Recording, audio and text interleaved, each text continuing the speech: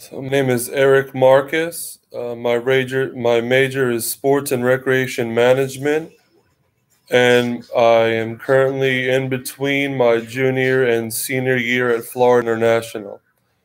After graduation, I would like to work in ticket sales and guest service for a professional sports team, and I currently don't have any plans for graduate school. My expectations for this class is to learn more about the ethical assumptions and how it relates to sports and leisure and how people are judged based on who they are as a person and what kind of opportunities are presented to them because of those assumptions. To me, what it means to be ethical is to understand the principles that you live by, meaning how you treat people, how you view people, and what decisions go behind the choices that you make, and how you carry yourself as a person on a daily basis, meaning how you go about your work and your personal life and how you treat others. Overall, the people that have influenced my ethics the most would be my father and my grandparents. Growing up, they taught me a lot about how you treat others, and the way how you want to be treated is how you should treat them. And even on your worst days, you should try to find a reason to be happy.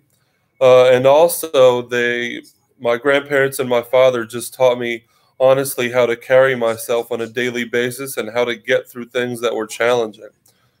Overall, of the seven ethical assumptions mentioned in the first chapter, the one that I feel that's most important is the one that talks about not judging people by just one characteristic.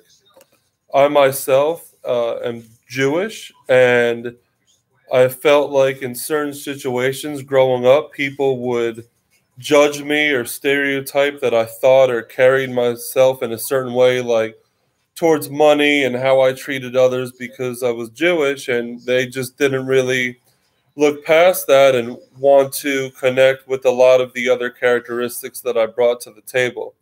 As far as somebody like myself that grew up in a household where you're taught to appreciate everyone and understand people for the many things that go into making them who they are. I don't understand why people are racist or sexist or don't like gay people or what have you just because of their life choices. That doesn't make them a bad person or somebody that should be undervalued. Um, my overall experience in recreation and sports service, well, for 9 years, I was a high school basketball coach. So a big part of that was presenting the importance of physical activity to teens, both girls and boys, and helping them understand the importance of exercise as far as the contributions to their mental and physical health. Other than that, I have experience working with students who are autistic and also had physical disabilities, and trying to help them learn coping skills and life skills so that they could get through life, not having their individual disability being a burden on themselves, and kind of helping them learn these skills so that they could be successful. I believe that leisure is important because it's important to take time away from the stress of your daily life and utilize things such as exercise and relaxing leisurely activities has a de-stressor, especially because it contributes to the improvement of your mental health, not just your physical.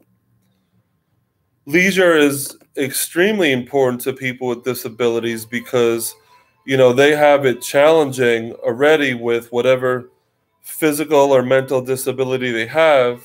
So those leisure activities are a way for them to get away from the challenges of their daily lives that someone like you or me might not have.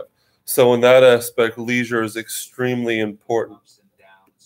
It's also important for people with disabilities to participate in leisure so that they can have an equal opportunity to participate with the other members of their community, respectfully. Me and Drew talked about it a couple times. the stress of the game, it's